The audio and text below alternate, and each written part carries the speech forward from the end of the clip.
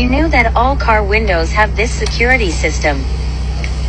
Supposedly all cars got a security feature that like stops objects from getting caught in between the window. I'm gonna start testing these myself because people just be capping. So I'm gonna take the watch off. I'm gonna go ahead and take that off. What I need y'all to do is drop in the comment section and let me know if you think this is real or fake before I try it myself. So we're gonna start with the window all the way down. I'm not looking because I'm nervous. I'm not gonna cap. It worked.